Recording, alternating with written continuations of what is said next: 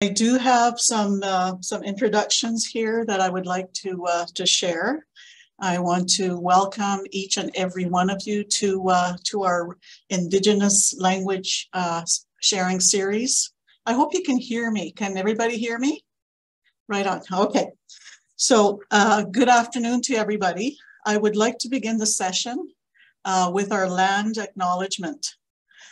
We honor the land on which we stand as the traditional territory of Cree, Blackfoot, Métis, Nakota Sioux, Iroquois, Dene, and Ojibwe, Saulteaux, Anishinaabe nations.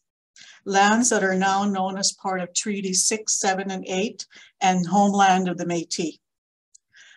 We recognize and acknowledge Indigenous values, traditional teachings, ways of being, contributions and historical inequalities, and respect the sovereignty, lands, histories, languages, knowledge systems, and cultures of Indigenous nations. The Supporting Indigenous Language Revitalization Project at the University of at the University of Alberta began in 2021 as a community-led participatory 5-year project enabled by BHP Foundation to provide support to Indigenous nations and communities to successfully carry out their own language revitalization efforts through the coming generations. Language is the fundamental way Indigenous peoples share their knowledge, communicate their understanding of the Indigenous worldview, and connect with their spirituality. Thank you for joining us today for our Indigenous language sharing series. I hope I said that right, Kevin, which means to spread the word in the Plains Cree dialect. The purpose of these events are to bring us together to listen and learn from language warriors who are making an impact in their respective communities.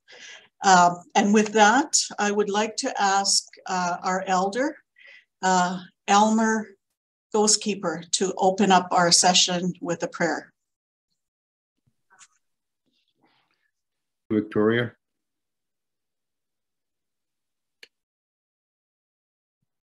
Yeah, miigwech for that opening prayer, Elmer. I have the privilege now of introducing our guest speaker for today. And maybe just a reminder to everybody, we will be recording the session.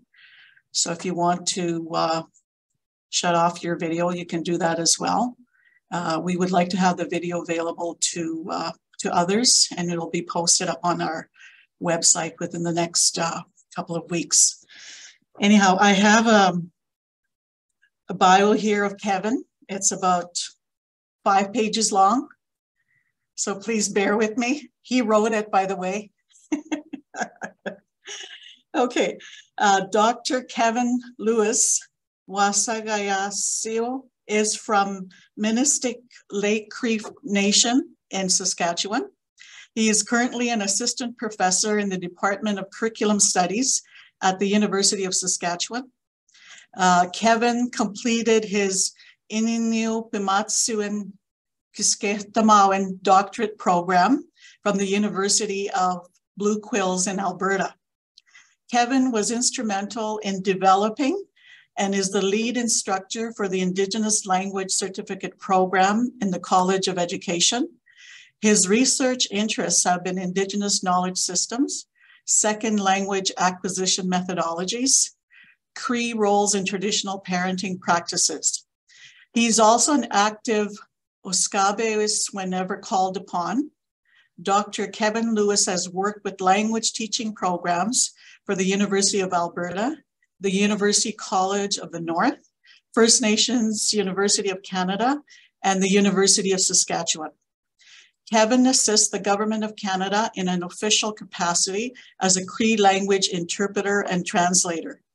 His ongoing research project has been running for over 21 years and is based around Cree immersion programming and land-based education through a nonprofit called Kaniasi cultural camps.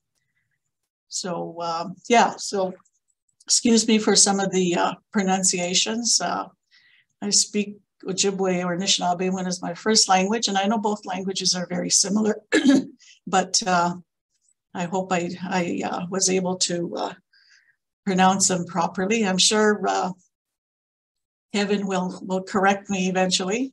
So with that, I would like to ask Kevin if he could maybe begin the presentation.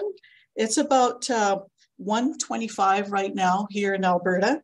So you have anywhere from about 30 to 40 minutes for your presentation, Kevin. And then we'll also open it up for any questions or comments that any of the participants may want to ask.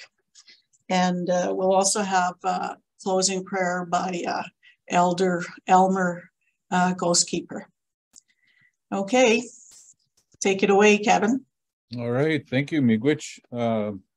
Marcy, Ginanaskom, Naya, Elmer Gapmgagis Mustamoya, Gapmamiogi Sgansia, Minaya, Mioya, or now Isomaya, Kiapetston Magwimon, Ndagotio, Magaisaya, Ximanto, Gapm Soimguya, Gapmgonoimguya, Tatogisigao. So just thank you, I guess, for the organizers for organizing something like this, because it's it's on the front burner, you know, like, to be really quite honest, in terms of calls to action. You have UNDRIP, we're in the decade of the Indigenous languages and so on. So I love talking about this. And then I'll be front and center and transparent here. My computer, I had this for tomorrow, so I was just about to, So thank you for your assistant, Jen, emailing, and she's like, "Are you coming on or what?" I'm like, "Yeah, I'm coming on. Where am I going?"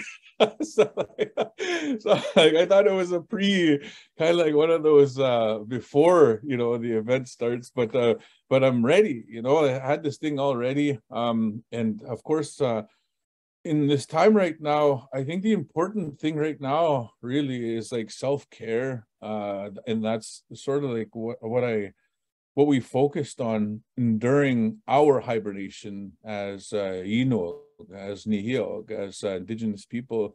We went to hibernation for 2 years, just about, and so in this hibernation, we started looking into teachings. And I don't know if I have sharing capabilities or who has the power right now to give those capabilities for me to share a PowerPoint, but I do have a little PowerPoint that I put together.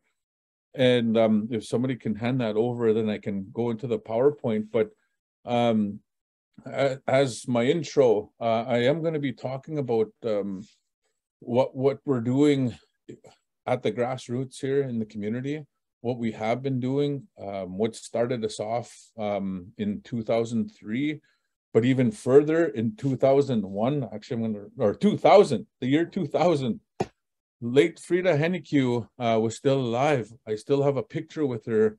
And that summer, Heather Blair, Shirley Ferdine, late Donna Pascaman, and a whole bunch of women were the ones that were the front and center in this. So, and I'm not just going to say this, but it's true. And I've been in a lot of different institutions and companies where the women were leaders. Helen Ben was a tribal chief, and she put the language front and center. When I was in UCN, Esther and her sister, they were both leaders in promoting language and culture. When I'm at Blue Quills, the social work program led by women, the Cree language program, Dr. Marilyn Shirt. So again, a lot of these Indigenous women are really, really focusing in on something that's dear and close to our hearts, which is our children. And then you have non-Indigenous academics, just like Dr. Gabor Mate, and also Dr. Bruce Perry, that are, and then Dr. Mate's son, Nathaniel, they just co-wrote a book, and I'm going through this so slow right now. and taking this in, but I always want to share kind of like books that I'm reading or listening to. And this particular one is called The Myth of Normal. So it's their latest one. And because I'm going to be going on a long 8-hour drive down to White Bear First Nation today to go join their culture camp and hunting camp down there today after I'm done here, I'm going to be listening to the rest of this, and it's just bite-sized pieces that I listen to. It's audiobook while I drive. So, and I also promote podcasts, whatever you guys are interested in. It's like the university's available to us all over the place. You have people that like, if you love beading, man, I'm sure there's something online and an online group where you can join and become like the best beater of all beaters. You know, if you're medicines, talking about medicines, I'm sure there's podcasts, I'm sure there's online, whatever it is out there. So we need to utilize the technology, and that's something that that we did during this COVID time, right? So during that time, our reserve, and I'm from Minnesota Lake Cree Nation, born and raised here. Some call this place the center of the universe, and you guys should come visit us. Just kidding, but it's really beautiful. We don't have cell service here. That's the only thing. So nothing's binging and nothing's ringing and nothing's like turn off your cell phone. Nothing like that. Which is nice. Sometimes that disconnect is okay for, temporarily. So if you want to detox from that technology, come to us and come visit us here. And we've been running since the dream started in 2000. 2003, we actually, here's another book that I'm going to show, or handbooks. There's these handbooks called Awakening Our Languages, ILI handbook series, and there's actually 10 of them, but I only have 9 of them. But these little gems, everybody should have these. Order them from the Indigenous Language Institute down in the States. But I love these books, and this was the first one that it's kind of like a step by step by step by step. It's so nice. It even has surveys in there, all right? So when Sildi happened, the only place that, and this is what I saw in 2003, I come home. And when I was going to school here, when I was in the community, and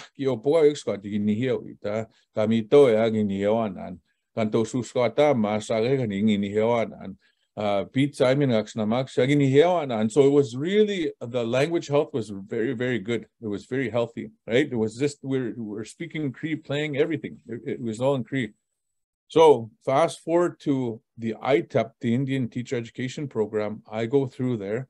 Coming on the other side of that experiment, I thought, what the heck did I learn that was Indigenous? I still don't know my who our older brother is.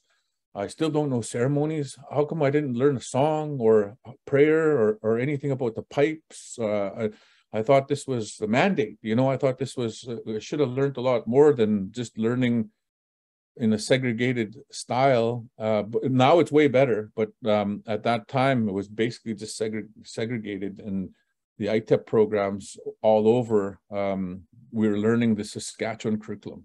We're learning how to teach this curriculum to our kids, right? And really that curriculum is still very Eurocentric, still very white privilege, and I openly say that. And I hate teaching about reconciliation because we're doing it on a grassroots level. And then you want to tell the truth. It really sucks it's very uncomfortable, because truth, Canada, it was illegal to bring out our pipes.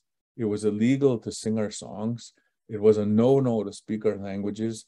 The churches just apologized. The government just apologized, and the police were involved, right? So again, who in their right mind, with all these authoritative figures on this side, saying, nope, don't do anything Indian, don't do anything Cree, don't do anything Inish, don't do anything Dene. Who in their right minds would go and keep on doing that, right? And I always give thanks to those people that said and did their languages at night, in the quiet, in far corners of the reserves, or just somewhere quietly, because we still have those ceremonies here, and we still have those songs, and we still have our histories.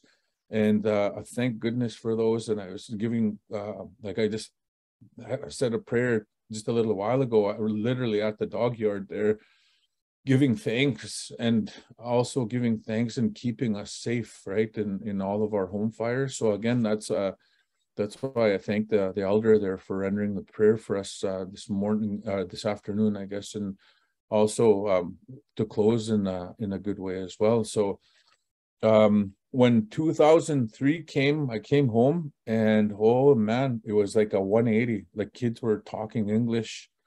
And then, but all the graduates, all of us that went to the TEP programs that come home to teach, all of us were speakers, and a lot of them are still in school here. We could turn it around like that if everybody just basically said, let's just start teaching Cree. This is one of the schools that can do it. But it's the provincial grip. It's the Eurocentric grip. It's that Indian agent grip still that holds us back. And I've got two huge books here that talk about this, these dreams that Sildi come up with. One of them is Indigenous education, and then this other one is First Nation education policy in Canada. Two wonderful books talking about all these different things that need to be done if we are going to have Indian control over Indian education, right? So I'm probably going to say a lot of different, really uncomfortable things probably in this presentation, but I hope not, especially when you start seeing the kids and why we do it, why we started a program. So 2000, Sildi was the very first language program in our area. And I was lucky enough. I remember my family ditched me because Vancouver had like Indigenous games, and then they're like, somebody has to look after the home and everything else. I'm like, oh, okay, I know who you guys are talking about. So I said, yes, I'll stay. And then, but I'm going to take this one course that's being held at Onion Lake, Cree Nation. So I would cut across the back road, and I would make it there like in really good time. And then I would go to school, come back, do the chores that needed to be done, and then do it all over again. It was the best choice I've ever made in my life, because I got to hang out with late Donna Pascaman and Frida Henneque, late Frida Henneque. Dr. Frida Henneque was such a, I loved her, you know, and I still have so much respect for her, and I still use all of her books that she has published all the time. And then also Dr. Heather Blair, and all those language activists that are still around. So it's a nice family. And then that's where Violet and I, Dr. Violet Hogmau, right? So we crossed paths at Sildi in Edmonton. She was one of my profs, and the best prof I've ever had in my whole life, by the way, right?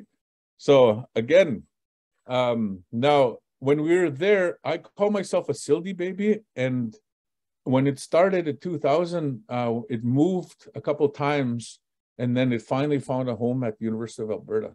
And man, it was awesome because, you know, as teachers, we don't have too many evenings off. We don't have hardly any weekends off, let alone you throw in family, you throw in children in there, you throw in the life in there, right? And then, so we would go teach whatever it is, whatever grade we're teaching through the whole year. And then in the summertime, that's when you would be able to go to Sildi and you'd go hang out with people that just love languages, that love cultures. And then we'd get together and sit down, and the morning circles, the first day of the morning circles were the best, because you found out, whoa, there's Dog Rib here. Oh, there's Lucy's here, you know, and so you get to meet all of these different people from all over the place. And I recommend everybody to go to those places, because now I think at that time, I loved it, but I was still very poor. poor little bachelor, still trying to make it in the big city, and made it. But scholarships are there. Right? There are scholarships now that are assisting people that are very good speakers or have passion of the language. And I love my job, you know, because this is what I do. I just hang out outside, and I teach about our relatives outside. And then sometimes when I'm a little bit cold, I'll go inside and warm up. But then most of it is outside, right? Sometimes you get stinky hides and you got to do them, right? And my birthday was yesterday, and nobody wanted to hang out with me, and there was one stinky hide that was left. Nobody wanted to touch it, and then birthday boy, boy, nobody wanted to hang out with the birthday boy. But I was shaking everybody's hands. Who cares, right? But it was so nice because we just finished 10 days of hide tanning, right? This is the curriculum. And it goes with the hunting. It goes with the hunting season, because moose are calling right now. And then you go even further, and this is the Nuchihtupism, the mating moon, the rutting moon, right? So we made moose calls. We showed them how to cut the birch, what type of birch, what is a birch tree? What can you do with a birch tree? How do you tie this thing together so it feeds you, so you can call these animals in? And then, so it was so science-based. It was so chemistry, the biology, the inside of an animal, the inside, the bones. What can you do with the bones, the legs, you know? How can you use them? How do you use the brain? How do you cut the moose nose off? How do you get the tongue out, right? Why do you do that? Who the heck wants to eat moose nose? You know, like, what's the story behind that, right? So again, you add that narrative as you're doing it on site, and this is what we just finished going through. And then this was my trip down to White Bear. This is what we're going to continue on doing. So in 2003, I was shocked. I was so mad. I was pointing fingers. So if I had a tantrum, that would have been that year that I would have had a tantrum, but then you couldn't point fingers. So, you know, Gugum, she's very, very the wise one, right? The wise. So I have this idea. I'm gonna change this. I'm gonna include something here, and I'm gonna go set a net. So I went that night. It was Sunday night, and this was my Monday morning lesson. Okay, and so I go set it the way I was taught. Oh, next morning, early in the morning, no wind. I went out there and checked the net, pulled the net. Oh my goodness, did I have like nice white fish? There's all sorts of different fish in there. And I was like, oh my goodness, as I'm pulling this net, I'm thinking, these kids are going to remember me forever. They're going to sing about me. They're going to, what the heck? Why is it about me all of a sudden, eh? So I'm thinking, this is the best lesson ever. You know, this is going to be amazing. We're going to feed the elders. We're going to cut these fish. Look at this. There's a white fish. There's a jackfish. There's a sucker fish. There's a, you know, so all of these fish. And then I take the tub into the classroom. I'm there early, 8 o'clock. I have this fish on my desk, covered up. And then all of a sudden, buses start showing up, right? They're starting to show up. And then kids are starting to look at this box on my desk. And then they say, Kevin, what's in that box? What are we doing today? And then I'm like, come here, you know. I take attendance and do, you know, the morning routine, and I'm like, guess what we're doing today? You know, I uncover it and there's fish there. And then I thought, man, this is going to be amazing. We're going to smoke some of these. We're going to, you know, we're going to fillet a lot of these fish different ways, and we're going to see the anatomy of these fish, and there's health involved, there's history involved, there's land, you know. So again, it was just, I thought it was just going to be amazing. So I start handing out the fish and cardboard and some knives, and then all of a sudden I get the first, oh, gross, oh, sick, yuck, Ooh, oh man, I was so mad. No, none of them wanted to touch the fish. That was the worst lesson I've ever had. You know, I still remember it. It just blew up in my face, and I thought, boy, these little kids, if I had a little stick, boy, I'd be just, these are my little relatives, by the way, right? So if my little nieces, nephews, boy, if you guys, and I bet you if you had a filet-o-fish meal, you know, right there, I bet you'd grab it. And I was so mad, you know, I was so, never mind, you know, so I go back into the regular course. I put the fish aside. So after school, I'm cutting them. During lunch, I'm cutting these fish to make sure that at least somebody enjoys them, right? They're fresh. So after school, I go to my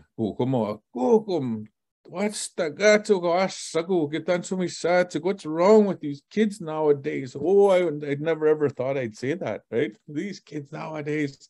So I'm pointing, and then there's one kid there, and I'm pointing like this, and she says, "Oh, you're pointing one finger, but there's three pointing right back at you." And I just shut up. She just shut me right up. So I thought, okay, I gotta. Okay, she's basically saying we got to figure this out. I got to problem solve this.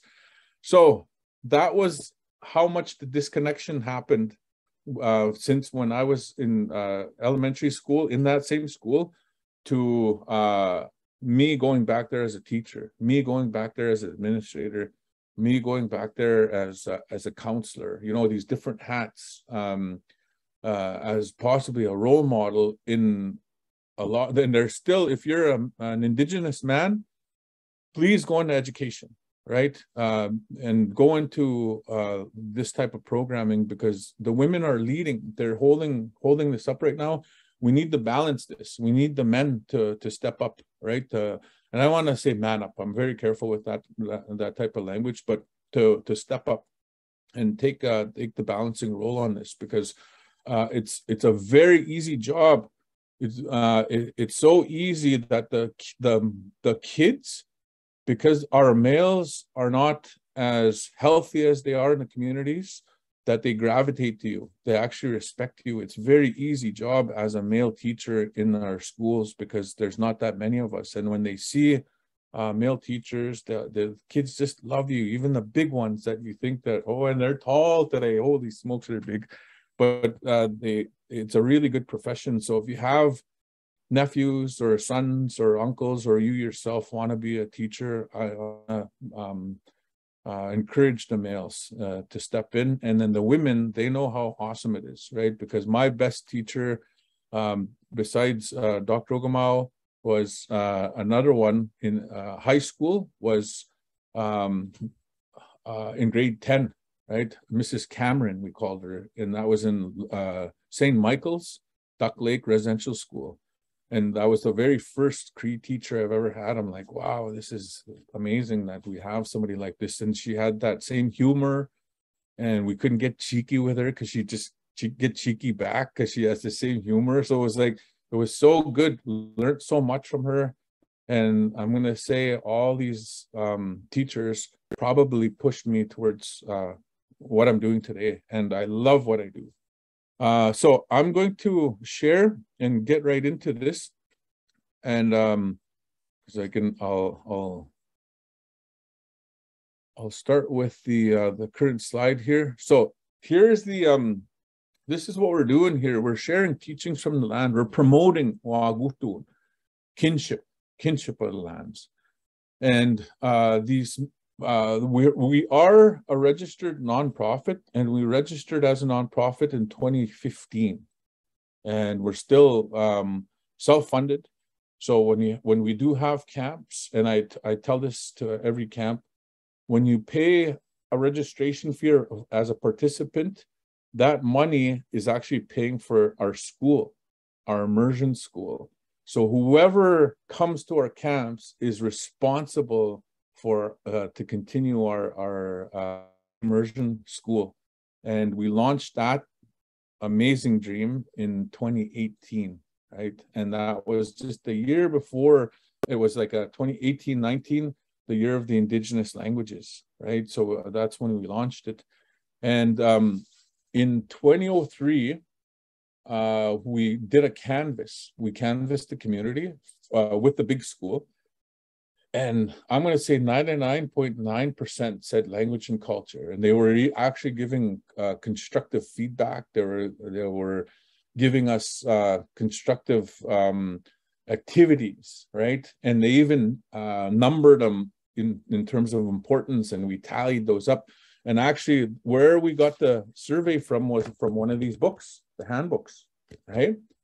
And so we just changed the name, adapted some of the questionnaire, and we launched it during, we timed it around, I think it was report card time. I remember that. And then we thought, I wonder if anybody's going to even, fill these out. I'm not sure if anybody's going to fill it. We got a really good, overwhelming response. We got a really good response, healthy response from elders, male and female, parents, and then guardians. It was very, very nice to have that. And then we also canvassed the youth. So it was really good to have that. Overwhelmingly, they said, yes, language and culture, it's important to us. So let's do something. So we created Island Lake Cree Retention Committee, Cree Language Retention Committee. And we started our programming. And we tried this for, let's see, Head Start, daycare, or nursery, kindergarten, and grade 1. So 3 years, we changed the early years focus to teach our kids Cree. And it was more kind of like I'm going to say bilingual program, but we wanted immersion program.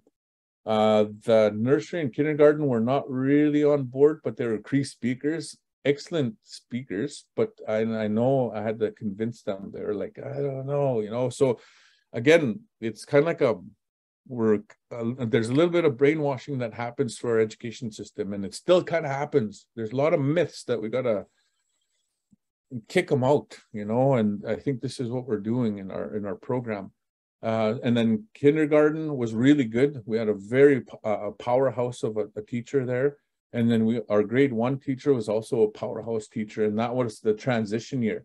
So the grade 1, and then when the grade 1s finished going into grade 2, every 5 years, and there's always language catalysts, there's always English language catalysts, math catalysts, and so on, right? So they would come to the school and they would assess our students. After the 3rd year, the grade 2s got assessed. And believe it or not, the actual examiner that came, she was blaming us that we were teaching or we stole a test because our students weren't supposed to score that high, and I was like, nope, we're just teaching Cree and bilingual programming. And that's what the research says. That's what'll happen, so they were really skeptical. They were like, who stole this test, and I'm like, we just taught Cree, and then because when you're learning 2 languages, your brain is, going, it's like a workout. It's a mental workout. Language learning is a mental workout. So imagine learning 2 languages at the same time. And we're never ever competing with English because it's always there, but it was the Cree that, if you develop early, those key years are the early years. And we're starting to know that because all of a sudden this Dr. Gabor Mate saying, yes, those early years are the ones that are very foundational for the rest of your life. Even if you have trauma as a child, they actually surface them, and the people could get triggered. There's cancers involved, diabetes, obesity, and blah, blah, blah, blah. And I guess what the elders said all along, they said, let's take care of our children, sing to their children, put them in moss bags, carry them all over, hug them, kiss them, do those ceremonies. That, they did that. They've been saying that all along. Nothing's changed from what they said. But now you have Gabor Mate, you have these people that are starting to study drums, the beauty of drums, the beauty of rattles, the beauty of song, the beauty of our smudges. And they're saying, oh yeah, I guess elders have been correct all along, right? So I kind of just what are we doing? We have to do something different, and we have to privilege our elders. We have to privilege our languages, right? So this is September. So we opened this class, we opened this school, and we had a little bit of money left. We had a little bit of money left, and that we could pay 2 teachers and possibly a TA, but also what was it, a hot lunch program and a breakfast program. So there's just enough money in our non-for-profit bank account that we could pay for this. And we thought, okay, if there's 5 kids, we're still launching this. If there's 2 kids, we're still launching this. So we said, this is the day that we're going to launch it. 17 kids showed up. 17 kids from 3 communities. 4 actually, if you count Moody Lake here. 4 communities. Joseph Bigot, there was 1 child from there. Loon Lake children, Magosage, and they brought their kids. And then, of course, the Minnesota and Moody Lake, there was kids here. So there was, they showed up, and it was launched. And what a relief that day was, and what pride, because some of these kids now have gone and aged out of the program, and they're shining in those schools. Like they're shining in the bigger schools, we'll call them, right? And there's no secret to this. Like if you have less people, the ratio, and we're still in a schoolhouse, by the way. We don't have any provincial or federal funding from the education. We're always constantly fundraising, proposal-based. The camps are a real big fundraiser for us when we do hike camps, when we do canoeing camping, when we're hiking, those type of land-based immersion programming training. When we do that, even talks like this, if I do a keynote or whatever it is, that's what's funding. You guys are funding this type of programming, which is just love. I love sharing about this, and it's still functioning. They're going to school right now, and then half of the time they're here as well. They were part of our land-based, our high tanning camp last week, and in the summertime as well. We go to school in the summertime, right? New Zealand, they break their school into quarters. We do too. So, and then we like to share our initiatives. We like to share practices. The development of our curriculum is based on 2014. We had a talking circle. We had a 4-day gathering with our elders, local elders. And I have DVDs, and I don't even know if I have a DVD player, but anyways, I have it, and it's recorded. I have DVDs with our elders talking about this type of program. What should we be teaching the kids? How should we be teaching them? Who should we be privileging? What season should we teach in? And they were like, all year round, all summer, all winter, springtime, fall time, around hunting, around our dogs, dog sledding. We do dog sledding, snowshoeing, ice fishing, trapping, making mitts, right? Beading, quill work. How do you dye those things, right? So there's all of these additional things that have come up because of what we've done here since 2018. And then most important is probably the partnership and the relationships that you develop with schools, because yes, this school is here, the immersion school is here, but it's the other schools that have come to spend 4 days with us, 5 days. And not only schools of all ages, but universities, colleges, and special interest groups.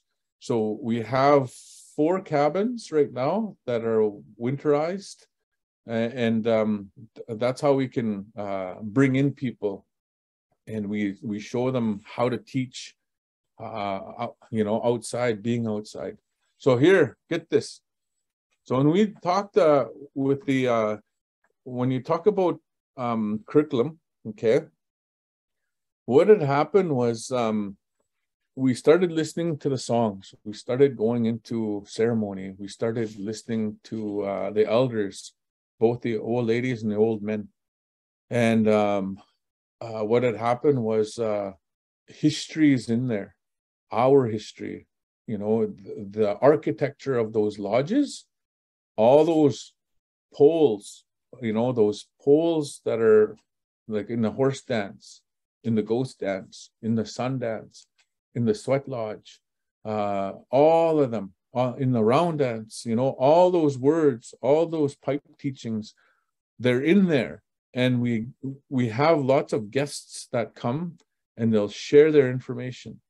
We'll give them the protocol. They'll come spend time with us. And we still have lots of elders. That's another thing too. Wherever you guys are, seek them out, you know, make connections, communicate with them, find out what they feel that they can share. We've had a number of gatherings. We're going to be having a fourth gathering coming up next July. And it's probably going to be knowledge keepers, land users around water. And the water gatherings are pretty awesome because you have different guest speakers. Some are science-based, some are traditional-based, some are hunters, some are medicine people, some are very gifted in whatever it is that they're going to be sharing, right? So lots of demos happen, but lots of learning, sharing, right? So it's very beautiful to have that. And then, so this is the Cree that we're using. So now there are books that you can buy that'll teach inside, and they can teach inside a school. There's a nice little fence that don't go outside the fence. Don't go to the lake. Don't go to the bush, you know. That's where bears are. That's where the moose are. That's where wolves are. Don't go over there. And then for us, that's like, you're literally restructuring the reserve system. You're restructuring these borders, you know, the border system. And when you look at the treaties, when you look at our ceremonies, you take people outside, and then there you get to feel on your face. So when it's warm, you get to feel the sun, the grandfather's sun. If it's raining a little bit and it's or when it's raining, the thunder beings, those are the ones that are our grandfathers, our grandmothers.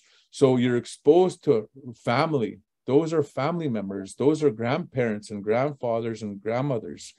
And then the wind as well, that's an animate spirit. That's the one that can clean things. It can give us breath. We actually need that grandfather to talk, to pray, to sing, to communicate. We need to, you know, breathe that grandfather in, and right, to learn how to breathe. And then of course the four-leggeds, the grandfather and grandmother bears, you know, those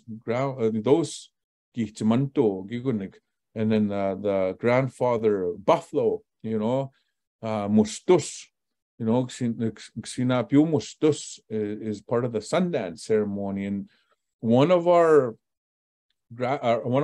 students that just graduated from our immersion school finished her first Sundance this summer. And what a powerful thing that is to be part of that. And I was in tears, you know, and she was like, that was the most hardest thing I've ever done, but she did it, you know, she did it for us. She did it for herself. She did it for so many things, you know. It was just powerful to have that done. So that's Nihiaoun. So Nihiaoun, it can't be taught in just the school in four walls. You have to go outside, because you're forgetting all those relatives that are not just the two-leggeds. Because when you just teach about the two-leggeds, you're just thinking of yourself. You're like, oh yeah, this is me. This is my world. When you're in ceremony, it's way at the end and it's a grandmother spirit, and that's the one that they thank way at the end for the two-leggeds. First, it's all those creation, the architect, the best architect, what that architect created for us to experience, and to also meet these different relatives. Sometimes they have four legs, sometimes they're plants, sometimes they're trees, sometimes they're flyers, you know. There's even half beings, half thunderbird beings, horses, all, you know. So it's so amazing when you start talking about it. I shared some of these stories with a group of men one time, and then one of them's like, "Oh man, you're talking about little people? This is just like Lord of the Rings." I said, "Oh man, it is. You know, that's our stories. They are like Lord of the Rings, but these are our stories, right? So they're so beautiful when you start talking about them. So again, this is what I mean about Wagutun and them braiding the sweetgrass, them knowing where to take that sweetgrass, where to get that mint, or where to get those medicines if they're not feeling well. If somebody gets stung, those kids, they know exactly which medicine to chew on to put on that sting, right? Isn't that awesome? So they know where food comes from. They're not grossed out anymore. It's just like they were in 2003. Oh man, my best lesson I've ever thought. But it is maybe a best lesson for me because we did change it. Now these kids are they understand the importance of moose meat. They had lasagna with moose, burger. We started introducing buffalo, but you have to buy buffalo, right? Moose calling contests. We just have so much fun. It is lots of fun, and they just berry picking berries. Finally, this year there was lots of them, right? And we stocked up on them because we use them all year round. And then again, look at the little girls there. They're just like, oh man, what the heck? So you're scraping. You're scaling. You're scaling, and then you're taking all the innards. You get the pipe inside this whitefish, and then how you cook it.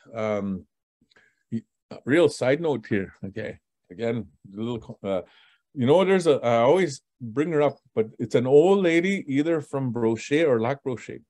So you know how the old people, they love sucker heads. Oh, sucker head soup. Oh, I love that. So you boil them up. Save those for me. No, I want to eat those. I haven't eaten those forever.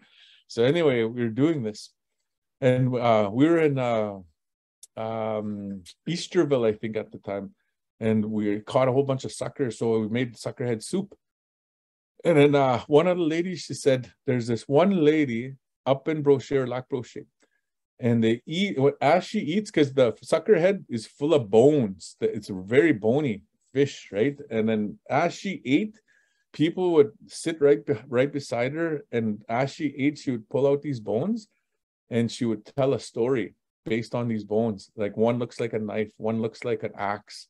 There's even, how moose antlers look like this? There's even a bone right here at the bottom that looks like moose antlers. So Yachimut, as she's eating, how entertaining is that? I would just want to see who that is, and hopefully she's still alive, and hopefully somebody's carrying on that the power of story, right, around food. I wish I met somebody that did that, but if not, I started pulling out those bones, so I'm gonna make up something. Another thing too is climate change. We're aware of it. We are, but when we asked the elders and told them, like, how should we teach? What should we do? How, is the end? Is this the end of humankind? What's going on? Is the sky falling? And then all they said was, go back to those old ways. Learn how to cook around a fire. Learn how to smudge, learn those medicines, learn how to cook those fish, learn how to call in that moose, learn how to, so all of this curriculum, we're not really too worried about it because there's a flood story that we teach, and that's our older brother, right? I'm not going to say his name right now because I don't want it to snow yet, not yet. And then, of course, and you know who I'm talking about. And then there's also, I know of 2 Ice Age stories. So we've gone through climate change and how we went through those particular, world events was we went to the basic skills of survival. We went to our songs, we went to our lodges, we went to our ways of knowing, our ways of doing, our ways of living. And those relatives that are the sun, the thunder beings, the wind, all those ones that we pray to all the time in every lodge, they took care of us anyways. you know, just be respectful. Locally too, we've tried to lessen and we're trying to collect water. We're big gardeners, avid gardeners, so we're trying to figure out ways to garden indoors, apartment style gardening, possibly looking into greenhouses, even wintertime, how to garden, keep greens. And the community purchased 2 grocers, so we're working on that type of curriculum as well, where they're planting literally in sea cans, so you can get greens all year round. You know, fresh greens, not ones that are, well, who knows where the heck they come from. And then we also have started buying solar panels to lessen our carbon footprint. So we're really trying to utilize, you know, and try to be innovative, but expose these kids. We can get power from the sun, you know, and they actually work really well in the wintertime.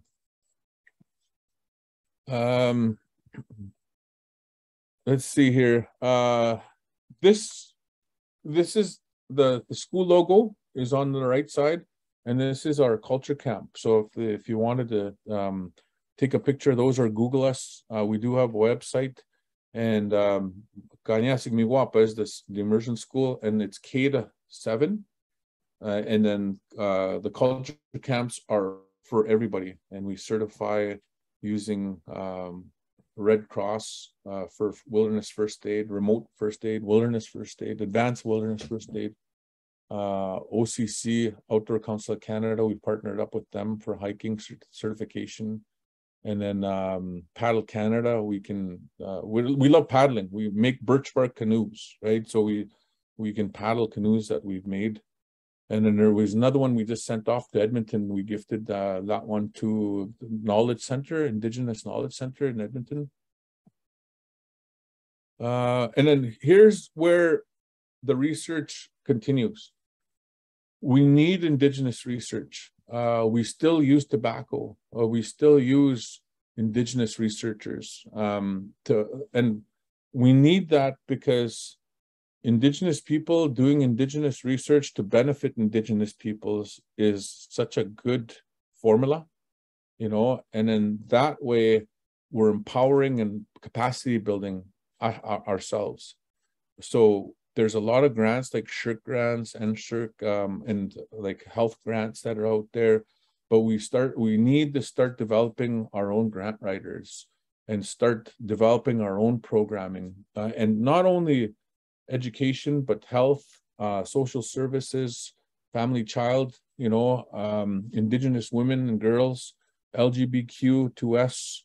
So to make safe places, it's very important to create safe places and not to be judgmental, not to attack, no lateral violence, no, that's a man's job, that's a woman's job, none of that kind of talk. We need to make sure there's places there that we can light our sweetgrass, we can lift our pipes, we can sing our songs without looking around and it's like, is it safe to do this? Like, is this 20, you know, what year is this? Can we still do that? And there are still places that'll say, nope, get that stuff out of here. No way, you know, get that nonsense out of here. And it shouldn't be like that, you know.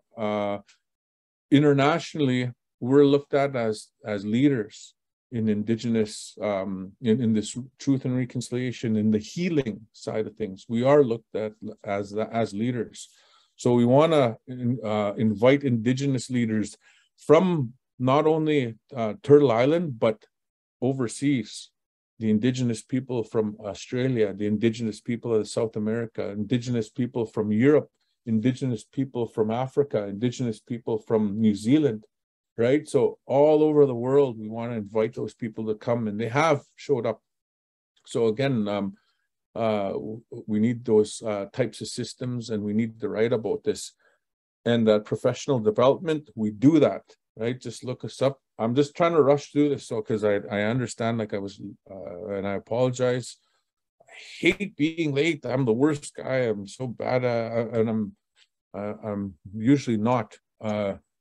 because I'm a big preacher of saying Indian time. Indian time is like before the event shows up, and then there must have been something here that called me here, which is maybe somebody's Google or mushroom spirit told me to get back to the house, because I could spend lots of time out there. I could spend hours with the dogs, but don't you ever tell anybody that.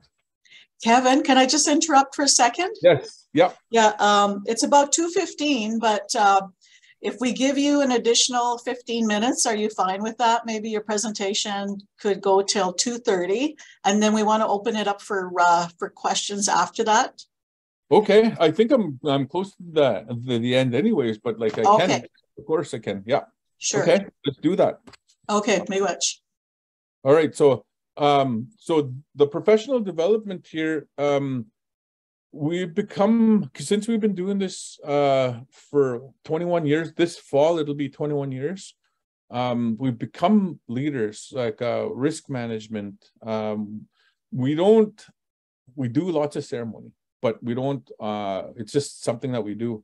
And it's our form of risk management. Risk management on the white side, you know, they'll say, oh, okay, you know, they'll count the time, the minutes, and they'll count the food, they'll count, you know, there's all the weather systems.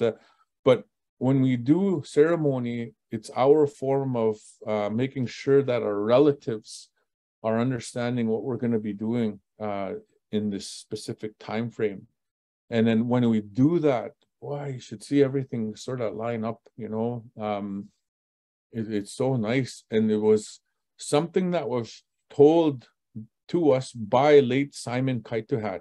So in Musum Panoa, he's from just the next reserve over. And my very, very first culture camp, 2005, boy, it was raining, windy. Oh, it was nasty. And then he goes, no sim. Do you have a pipe? I'm like, no, Musum, I don't have a pipe. Where am I going to get a pipe from? And then the other elder that I had there, he said, I brought my pipe. And he says, okay, Ama, let's have a ceremony. And then so we did. We smoked that pipe, and then during that pipe, he said, no, Sim, if you're gonna do these type of things, these type of gatherings, you know, smoke and make sure you do things right, and then everything will fall into place. And ever since that time, that's what we've done. But you'll never see it on.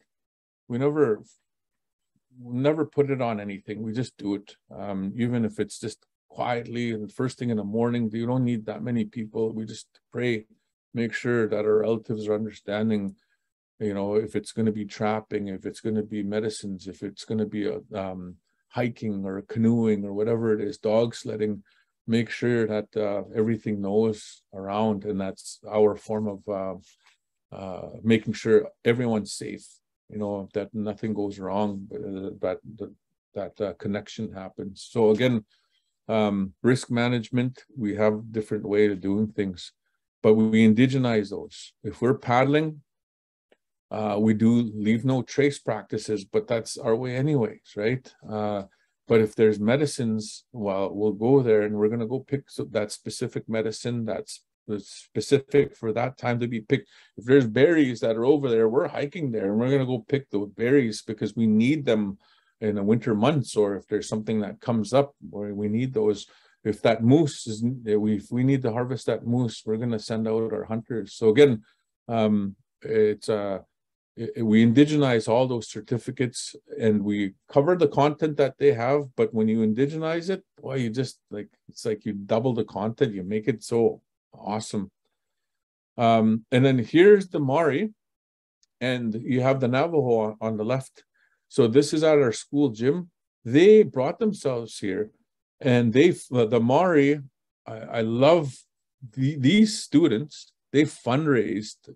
So financial literacy is something that that's very dear to our hearts, but also that's what they teach over there. So they actually bought 2 vehicles, believe it or not, and then they somehow sold them. They transported them. They organized all this, and they got them to New Zealand for very, very, shipped there cheap, and then all of a sudden they sold them, and then they made money to fund their whole trip coming to Turtle Island and then ending up down in Vegas and doing some other trips down there and then going home. And I think they went to LA, met some local Maori that were living over there, and then they flew home. But it was such a beautiful visit. They showed us how to cook in a hongi underground with rocks, and we had a ceremony. They saw a horse dance. They have, so it was just beautiful. Same time, we had the Navajo that come up because we went down there, and we also went to New Zealand.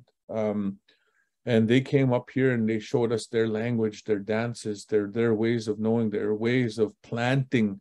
They're very good gardeners down there. So they even come up here and they're like, what the heck are you guys doing with your corn? And they were like, I don't know. We want corn. I love corn. And then they're like, oh, no, this is too close. You can't have these blue corn with these white corn. They're going to be, and that's exactly what was happening. So they showed us how to plant, how to, companion gardening, So these two independent school systems have added to our own programming. So, and that continues, right? We're still going. Let's see here. This here is our, like I said, I mentioned 2000 Sildi, and then continued on to develop the relationship, and as a researcher at Blue Quills as well. And I had a real good discussion with the president and my dear friend and colleague and Nimisaku Maogogaya, the president right now, and Dr. Sherry Chisen and Dr. Marilyn Shirt. And then they were saying, what's going on with Kanye? I said, how come you're, what's happening over there? I'm like, oh man, there's amazing things happening over there, And that's where I am all the time. And it's kind of like a lab, a classroom, and it's all these different things. And then it was taking a lot of time away from actually being on campus. So, and then I said, well, it's you guys to blame, why it's successful, because it's a model like Blue Quills. It's like Mamogamatun, right? And it's Wagutun and all our teachings, the seven sacred teachings that we have. That's what we're using. That's why it's so amazing, because Blue Quills, if you ever go there, it's an old residential school turned into a high school, a college, and then now a university. Now they have their own doctoral program. And I'm very happy to say I'm a graduate alumni from there. But it's a model that works. Also creating partnerships with not only the First Nation University, but University of Saskatchewan, the Wheat Institute out of Winnipeg, and then University of Victoria. So there's a lot of partnerships that are happening because people are very interested in knowing who we are, right? We're starting to develop a tourism destination in Saskatchewan. And this is a model that we've seen in New Zealand. They have their maraes, they keep things sacred, they keep things, but there's some places where you can develop relationships. You can create, partnerships. And it went over into the tourism side where people wanted to experience what it's like to be a part of a hongi, to show their dance. And we have powwows. We have indigenous cuisine. We have stories. We have so many activities. I can't even list them all, but there's so many activities that we have that Canada doesn't even really realize how rich we are, right? So again, not only Canada, but in Saskatchewan, Alberta, and Manitoba, all these industries are just waiting for us. And that's business. People that can make careers, entrepreneurs, but we need to start them off in the schools to start understanding, not to just depend on the chief and council, not just to depend on the welfare systems, not to depend on just, pennies and really small little budgets, but to think bigger and to start utilizing, responsibly our lands and resources. And again, we need meetings, we need creating spaces. We need to start talking like that. And also to review, right now, we're still in negotiations. We're still trying to push through some sort of tuition agreement, some sort of way to give us authority over our education system, you know, so the provinces in Canada aren't, you know, so, hey, what are you doing? What are you doing? You know, what we're seeing is what French Canada is seeing in their programs. They have Cégep programs. That's something that a lot of people don't know about, but Ontario used to call it grade 13. But Cégep programs in Quebec are when people are done grade 12, and I was one of them. I didn't go straight into university. I waited. Like if I went as a 18-year-old or 17-year-old into university, the university would have ate me up. I would have failed. I would have probably got kicked out. But or a few years where you can still develop your skills, and then you have options. You can go into trades. You can go and trades. Man, we need a lot of people in that in all of those trades. We need houses. You know, we need architects. We need engineers. We need educators. We need lawyers. We need, you know, all agriculture is food is going to be such a big thing, right? A recession's coming up here right away in Canada, so you're going to see food possibly doubling, they said. So now what happens? Well, we should go into gardening, you know, we should practice you don't need that big of a yard to have a good sustainable garden, and preserving techniques. How do you preserve your meats? How do you store them in the wintertime? You know, so we have those, we've done it, you know, we just have to develop those policies. So we've developed education policy, outdoor policy, but what we're also saying is, you know, we've been messed up through residential schools, day schools, the 60s scoop.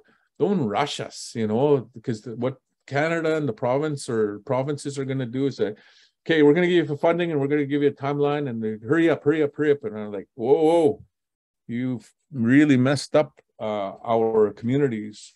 We have suicide, we have diabetes, we have obesity, we have all these things, mental health, depression, you name it. That's what we're dealing with because of those policies that have been oppressed. You know, we've been oppressed, and we're starting to lift up. We're starting to lift ourselves up. So again, we say, don't rush us, you know, just relax, because you've kind of messed up. You know, so we need to call them on that. Also, the current design, we use a quarterly system.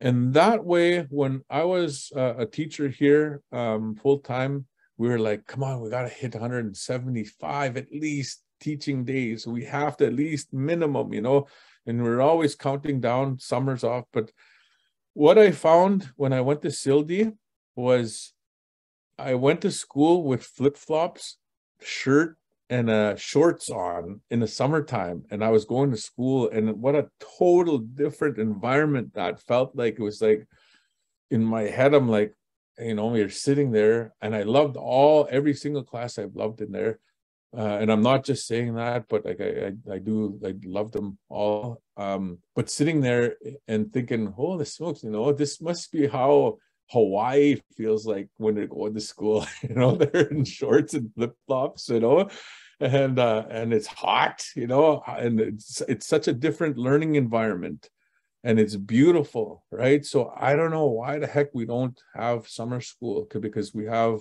such beautiful summers, and even a couple of weeks in the summertime, and then just spread it out. Who wants a longer winter break? I do, you know, I'd love to go somewhere in the winter time and just spread those throughout the year a little evenly, you know. But ceremony happens in the summertime. That's when the elders are out and about. They're not scared of getting sick because they're out and about just having fun, enjoying. They're not scared of getting cold, you know, so it's utilize them. And why I say that is because, like, I've heard countless times over and over again, oh, our elders are our libraries, our archives, there are living dictionaries. And then what do we do as Indian people? we let our kids out, you know, we let them out in the summertime, and then the elders are coming out and they totally miss each other. You know, they're not even connecting. So it's like, yeah, right. You know, it's kind of call, you know, kind of like, are you really, you know, are you really connecting with the elders? You know, but it should be done in the summertime, because that's when things are growing. That's when the ducks are here, you know, the eggs, the medicines, the berries, and everything else. That's when they're out and about. So we need to connect. So some of these things we do, all of them we do, not some of these, all these months, all these activities we do. And mental health, these are things that we're continuously working on right now. Western therapy versus traditional therapy, inner child therapy, but indigenizing it. There's ceremonies that we do, land-based activities. Every day there's something to do, every single day.